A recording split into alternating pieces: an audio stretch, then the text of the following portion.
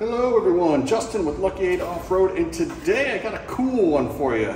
There is a carbon fiber storage box thingamabob that goes right here on your Defender 110, 90, and 130. Actually, I don't know about the 130, I'll have to check on that, but I've had this sitting around for a while. They're crazy expensive, but it is legit carbon fiber, and I love the concept. So I'm going to show you how to install it.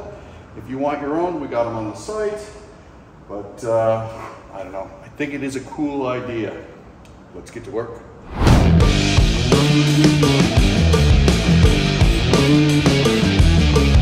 Okay, the first thing we want to do is get this little decorative plastic body trim piece off. Oh my God, I don't know if you guys can hear it. It is chucking it down out there. As the kids say, a real toad strangler. But the first thing we want to do is pull off this little plastic piece. You might be able to get your fingers in there and do it. I recommend starting at the top, getting your, everybody's got a set of plastic trim tools. Put it back in there. Come on now, let's all be friends.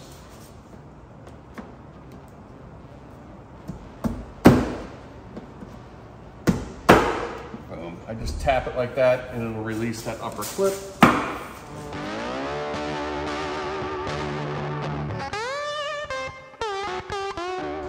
Once that upper clip is free, you can wiggle your fingers back there and pull it out. On the passenger side, I open the door and it makes it even easier. So that's all you gotta do to get that out. With the plastic trim piece out of the way, you need to find the corresponding mounting plate.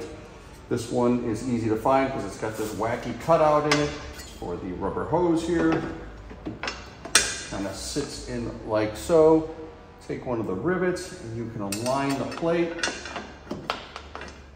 And the rivet is going in the hole that the little plastic clips are coming out of.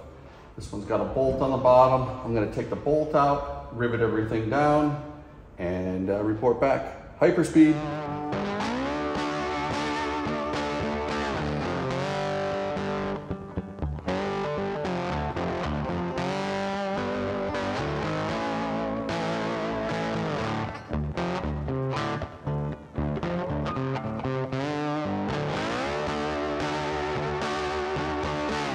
Okay, we're getting there. Next thing to do would be to put the carbon fiber box in, but I'm gonna show you, here's the, I'm calling it the sandwich plate. What that plate does, it sits inside the box, and then you use it like so. Put your little Allens through it, and then the Allen bolts to the metal plate that we pop riveted in, essentially holding the carbon fiber box to the side of the vehicle. I'll install it and then I'll do some close-ups for you so you can kind of get a better view.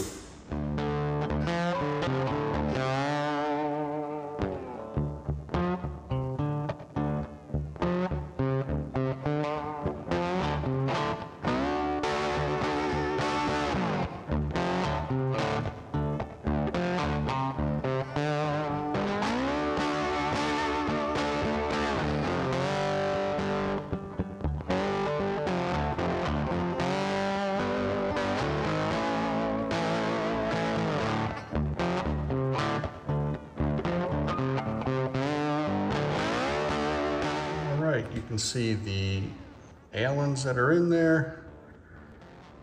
Just tighten them down. I used a ratchet. I wouldn't go crazy with a whole bunch of uggas, but really simple install. Well, that about wraps it up for this one. A couple of features I'll point out. It comes with a bunch of Velcro little straps designed to go through like so. Hold down whatever gear you want. Another thing is, it is got a foam seal, keep all the water and hopefully dust out. Boom, pretty tough. And has a little lock. Oh, look at that, safe and sound. Hope you guys enjoyed it. If you want them, they are on the site, but beware, they're not cheap. I'll put a link in the description and the notes. All right, guys, see you on the next one.